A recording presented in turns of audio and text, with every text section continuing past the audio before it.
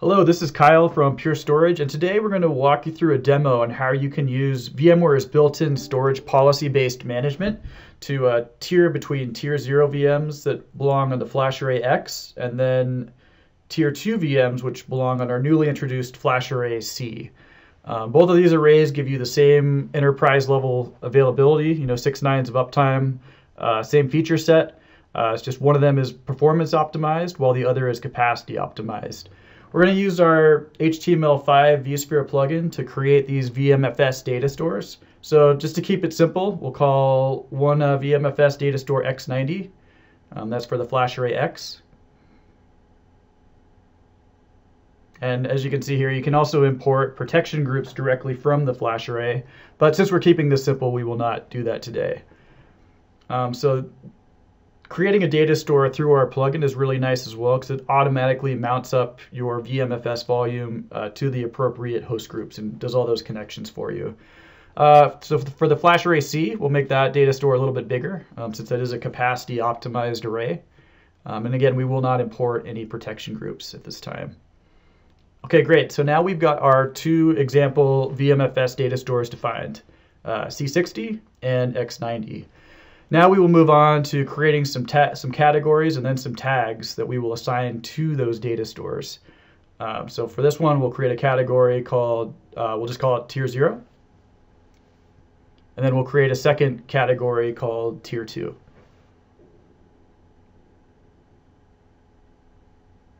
And then we'll populate those categories with a couple of tags. So we'll call this one tier 2 VMFS, and then we'll create another tag called tier 0 VMFS. If you were using vVols, you could add an additional tag here beyond these called tier 0 vVols, tier 2 VMFS, as well as doing some other neat stuff around replication and protection.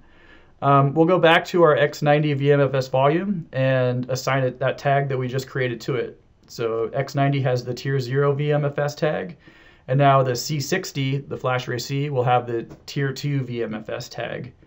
So that now that that's all been assigned, we'll go ahead and create a VM storage policy where we'll be able to help with placement with our tier 0 and tier 2 VMs.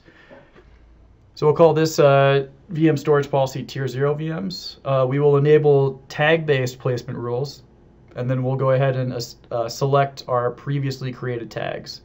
So here's tier 0 VMFS. You can add other tags as well, but keep it simple. So there's our X90 that we just assigned that tag. So that means that array is compatible with this storage policy. We'll repeat that. We'll call this one tier 2 VMs. Again, tag-based placement, tier 2, and then we'll go ahead and grab our tier 2 VMFS tag. And then again, we should see, yep, there's our C60 VMFS data store. So we are good to go. All right, with these two now created, we can see there's our storage compatibility. You can add and move in other VMFS volumes that make sense here as you add more tags to your category. And where this is really useful is if we were to go to, say, deploy a new VM from this template, let's call it Senos tier 2. We'll connect up this VM to a single host here. And then as you can see, there's where the VM storage policy comes into play. So there's our tier 0. That shows us the only X90 data store that's compatible. And then there's our C60, right? So this makes it very easy to place and manage and figure out where a VM should go based upon storage policy. That's all I got. Thanks for tuning in to this quick demo, and we'll see you next time. Thank you.